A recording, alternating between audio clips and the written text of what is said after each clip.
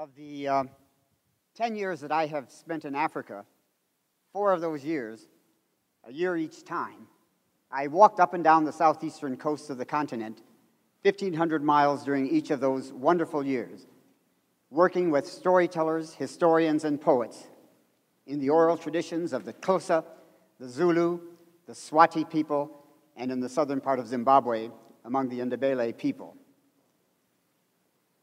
These are absolutely life-changing experiences. I never used a car. I walked everywhere. I used no translators. And over the years, I collected some on tape and on film, something like 10,000 oral stories, histories, and poets from that part of the continent. A footnote, the University of Wisconsin-Madison Memorial Library has just completed a 2-year project in which they have digitized all of my, my stories, my tapes, and my films.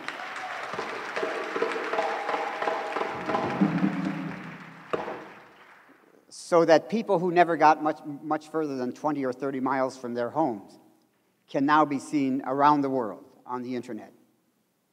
And I love that. It's dusk. I'm walking along a path along the Indian Ocean with my tape recorder, going to a beer party. I'd been told that there would be storytellers there. As I'm walking along the path, a woman comes along. I'd never met her before, tall, imperious. She introduced herself, said she understood I was interested in stories. Would I like to hear a story from her?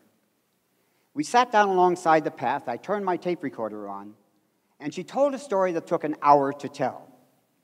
Not stories idly linked together, but one glorious, unified story. From then on, wherever that woman was, I was there, wanting to collect her repertory of stories, and I did collect her repertory of stories, and over the years I went back. The next time I went back, I again worked with her. She had become the closest friend I have ever had. The third time I went back to do my research, I was going to work further north among the Zulu. She was at Xhosa. Her husband had died of tuberculosis since the last time I was there. She was just coming out of her mourning period when I arrived in South Africa. So I went to stay with her during the last 2 weeks of her mourning period. When her mourning period was over, she, canny woman that she was, knew that she was going to destroy my Zulu research project. She wanted me to come back the following morning. She was going to tell a story, she told me, that I had never heard before. So the story was to begin at 10 o'clock in the morning. I had never heard a story begun at 10 o'clock in the morning before. The Xhosa have a tradition that if you tell stories in the daytime, you're going to grow horns. And the reason, of course, is to keep the kids from bugging the parents to tell them stories when the kids should be doing their chores. But storytelling, I learned, for adults takes place at all times of day or night. So, 10 o'clock in the morning, she was then around 65 years old. In her audience were 7 women and 2 men of her age, and then the audience waxed and waned as time went on. She explained to everybody that the story that she was about to tell she had heard as a teenager at the feet of her great-aunt. She had heard it in bits and pieces, told it in bits and pieces since then, and she wanted to tell it once more before she died, pointing out that her grandchildren were no longer interested in the oral tradition, and she wanted me there to tape it for posterity. She also explained that men were by and large the creators of epics among the Xhosa. This story that she was going to tell dealt with the origins of Xhosa society in epic form from a woman's point of view.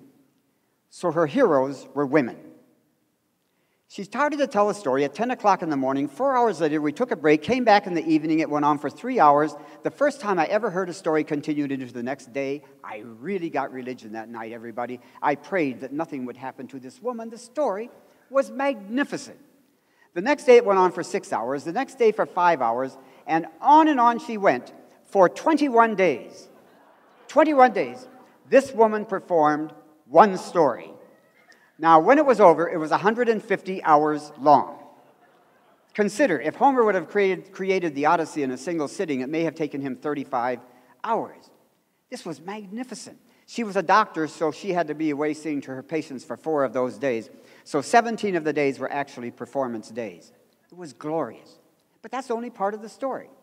That was in July. She invited us all to come back the following October for part 2 of what she considered a 3-part Xhosa epic. My Zulu research project went up in flames. There was no way I would miss this. The following October, part 2, 150 hours, and then the next month, November, about 100 hours. So that the final epic amounted to something like 450 hours. And I thought I would tell you that story this evening, everybody. She was magnificent. She died in 1985. She was deeply aware of her abilities. She was absolutely the most magnificent storyteller I have ever met, and I had met many hundreds of them. I did everything that I could to make sure that this woman would never die. I have hundreds of slides, motion pictures. I have all of her stories that she, at least that I was aware of, on tape. And I think that long after the oral traditions have passed into history, this woman will still live. My experiences in Africa altered me completely. When I first went to Africa to teach, I taught in Uganda from 1961 to 1963. It was the beginning of independence in Uganda. They needed 150 American teachers and 150 British teachers to teach in the schools because the colonial British had not done a very good job of preparing the people for independence. I taught in a tiny little boarding school. There were 3 teachers. The British headmaster hated me. I had a very strange philosophy that African children were capable of learning things and didn't have to memorize everything in sight. It changed me completely. I tell my students that whatever happens in their lives, they must be prepared to seize the moment. I had no idea that Africa would then play such an incredibly important part in my life. Before I went to Uganda, I did my BA and MA in English literature. I was interested in the old Anglo-Saxon oral traditions. Now, when I came back after 2 years in Uganda, I wanted to shift because I had heard stories in Uganda. I was aware of how really rich the oral tradition in Eastern Africa is.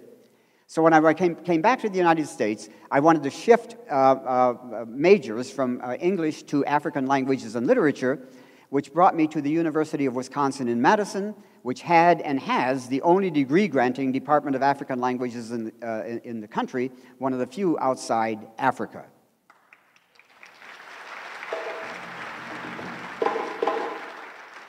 My friends in South Africa cannot believe that a landlocked university like the University of Wisconsin could have such an incredible international set of international courses, but of course it does.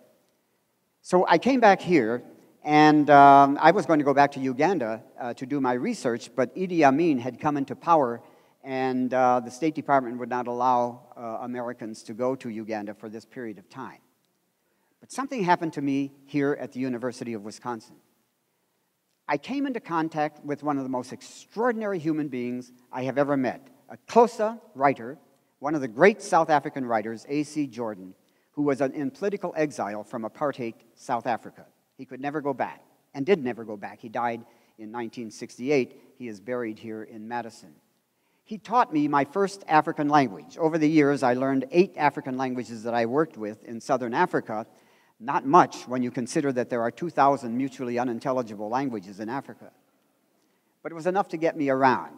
So he taught me my first African language and got me interested in South Africa, which I was not interested in because it was the very depths of apartheid. I wasn't eager to go into South Africa. He insisted that I do so.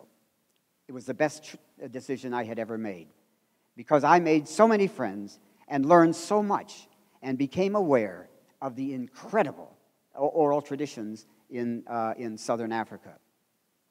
Anyway, everybody, the big thing is this.